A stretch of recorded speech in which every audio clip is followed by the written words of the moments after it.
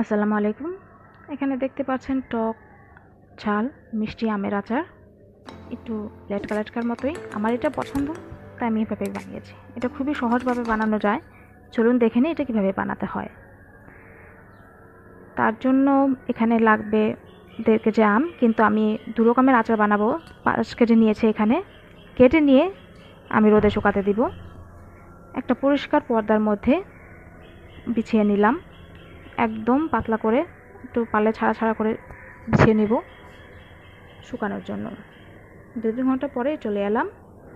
এই পর্যায়ে দেখলাম যে শুকিয়ে গেছে, কিন্তু আরেকটু শুকালে ভালো হয়, তাই আমি আরেকটু শুকাতে দিলাম। কিন্তু সবগুলোকে উল্টো উল্টো করে দেখাচ্ছি কীভাবে রেখেছি। এই যে এভাবে রেখে আমি আরও 1 ঘন্টা রেখেছি। এবার 1.5 কেজির মতো আমি আম নিয়েছি, হাফ কাপের মতো তেল নিয়েছি, সরিষার তেল। এখানে এবার ডিরেক্ট আমি আমগুলো ঢেলে দেব। আমি তেলের মধ্যে কিছুক্ষণ নাড়াচাড়া করব।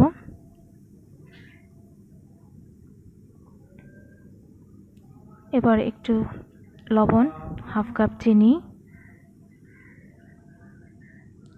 কম মনে হয়েছে তাই আমি আরও আধা কাপ চিনি দিয়েছি। তারপরে সিরকা দিলাম 1/4 কাপের মতো। যদি আমি বেশি নরম না চাই তাহলে একটু আগে দিতে হবে চিনি আর সিরকাটা। এবার 5 ফোড়ন ভাজলাম, একটা প্লেটে নিয়ে একটু ঠান্ডা হতে দিলাম। কড়াইতে রাখা যাবে না, না হয় পুড়ে যাবে। ঠান্ডা হয়ে গেছে, এবার আমি ব্লেন্ড করে নিব। তার সাথে আমি আরও 2টো শুকনো মরিচ অ্যাড করলাম, একটু ঝাল ঝাল লাগার জন্য। যদি আমার মনে হয় যে ঝাল হয় নাই, তাহলে আমি আরও দিব, অ্যাড করতে পারবো, সেটা পরে। তো ব্লেন্ড করে নিচ্ছি।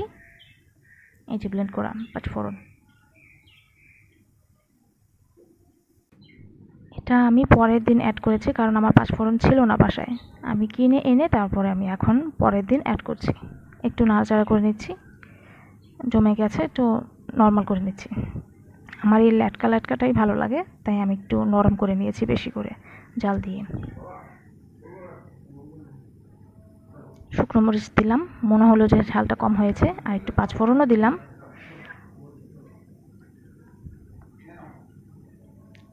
নেড়ে দেখব কেমন হয়েছে। আমি আর একটু 5 ফোড়ন দিলাম, আর একটু মরিচ দিলাম।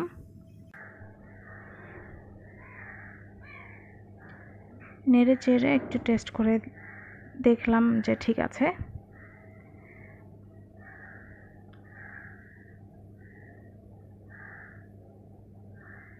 যদি আপনার মনে হয় যে আরও ঝাল দিবেন, আরও মিষ্টি লাগবে, তাহলে দিতে পারেন, কিন্তু আমার মনে হয় এটাই ঠিক আছে।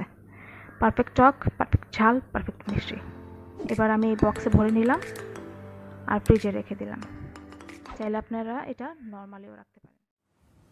আসসালামু আলাইকুম। আজকে একটা খুবই খুবই খুবই খুশির একটা খবর আছে। সেটা হলো আমার ঈদের দিনের যে এডিট করতে গিয়ে আমার ভিডিওটা ডিলিট হয়ে গিয়েছিল, সেটা আজকে পেয়েছি।